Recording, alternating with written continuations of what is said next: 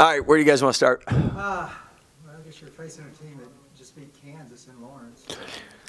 And that's the Big 12. I mean, it seems like from game to game, anyone's capable, and obviously they're coming off a great game, which they really played well, and winning now in Fieldhouse is a great accomplishment. So they'll be confident and have momentum.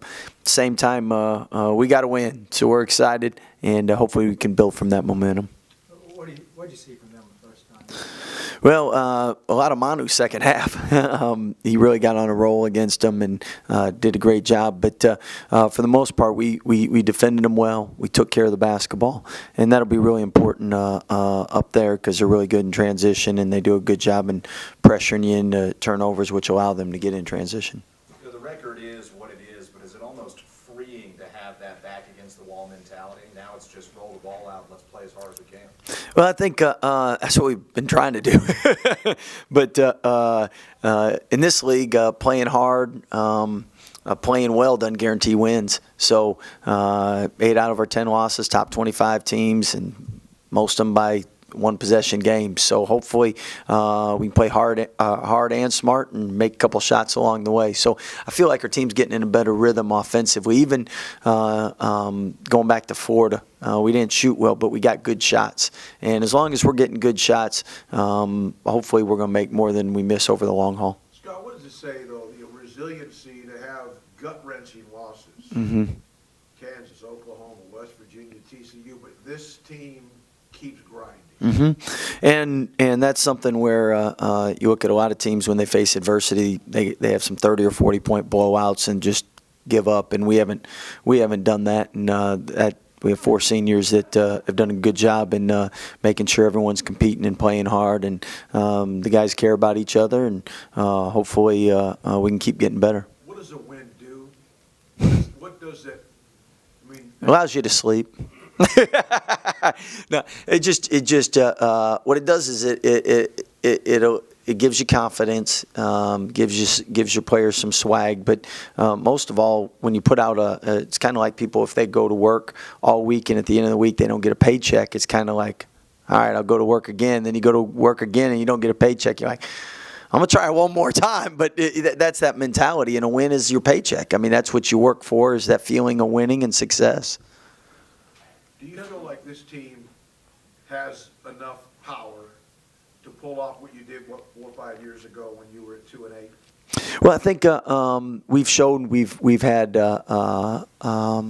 like second half against Iowa State, I believe we're 17 for 22 from 2, and I mean, we've shown capabilities of different players getting hot and scoring, and we just need more consistency out of that. And hopefully, again, if we take care of the basketball, we keep getting quality looks, we keep rebounding at a level we've been rebounding, and then the defense is 5-on-5 instead of in transition, then we can beat anybody. We know that, and it's left to be seen. I think in that year, too, probably the Big 12 wasn't as competitive as is this year from top to bottom also. After the win, I mean, do you think that, stopping the losing streak, if you guys having the swag, the pep in their step, the confidence and all that back? Well, it definitely was great to see him yesterday and see smiles and see excitement. And I know in the Big 12, the one thing we always talk about is short-term memory. So win or lose, it's on to the next game, and you got to be focused, and you got to do everything you can just to make sure you're ready to. Otherwise, you don't even give yourself a chance to get a win. But I know our coaching staff was definitely happy to see the guys be rewarded for their grind. Did having the early injuries and losing the guys, did that kind of delay the team building a chemistry? Oh, no question. I think after we beat Creighton, and then you get to Xavier, and since that time it seems like we haven't been able to have people healthy to get rhythm, and even injuries that weren't always. I mean, Manu had a shoulder for a while, had a hand for a while, and I mean, those are things that affect you. And so now that we're getting guys healthy and they're able to practice, develop that chemistry, and you go into a game with some confidence and you're playing well, anything can happen. You tinkered with your starting lineup a little bit. You run the same one the last 2 games. Do you think you're going to continue with that one? For now, we will, and see how things go. And that's one thing we'll adjust at halftime, and we've changed lineups there. And that's the good thing about. We had 40 points off our bench last game, and you never know whose game it is. And hopefully, we just make sure we always have some people stepping up. With the game against Iowa State, with the win, you caught them in the standings, and now you're playing Oklahoma State, who's just a game ahead of y'all. I know wins are nice, but is it kind of nice to see you, catching these teams and maybe changing how the standings? Yeah, nobody likes being on the bottom. I promise you that. So, again, we know where we're at and what we have to do, and hopefully we can stay focused and control what we can control. And it's amazing when you watch film though. Like Oklahoma State plays TCU, and they miss some shots, and then those same shots they make at Kansas. One you win, one you lose, and sometimes you're like, as a coach, you even have better looks and you miss them, and not as good of looks and you make them, and that's coaching, I guess.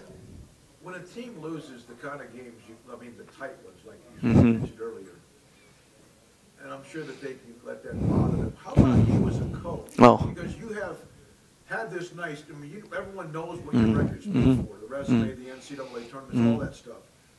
How does it affect you when you, on this year, for whatever reason, there are some on the wrong side? Well, close losses are the worst for everyone because you're second guessing everything to begin with, but now with the second guess, it's like, okay, we run this and we score.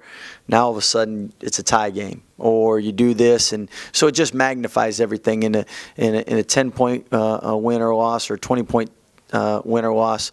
Things aren't magnified, but in the close ones, you agonize over everything. Every offensive rebound you gave up, if we'd have just blocked out, every free throw you miss. So those are a lot harder to sleep on.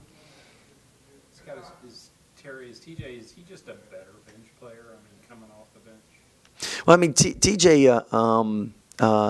What makes TJ so effective is his scoring ability, and I think he's just getting back to. The broken hand. That really affected him, and if it had been the left, it wouldn't nearly affect him as much. And he's just getting back to what he's capable of, and how he was playing, and before his injury. So hopefully he can continue to do that. And as far as bench starter, we never looked into that. We've more been who plays, and when they play well. We've had a lot of great 6 men of the year that gone on to be NBA players and lottery picks. So, but when he's playing well, it's big for us because this year, scoring wise, the games we've lost, we've struggled to score. So having someone who's capable of getting 20, 25, that really helps you.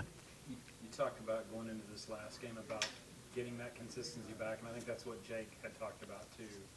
Is this maybe a litmus test of that? You played well, and you come back and play another. And I think that's probably throughout the league. You look at it, and I think why it's been such a good league is if a team plays bad, they usually bounce back and have a good game. And for the most part, we've had one game, Kansas State, that felt we didn't have that energy in this last, 7 games. But other than that, we've competed and played hard, and just been on the wrong end.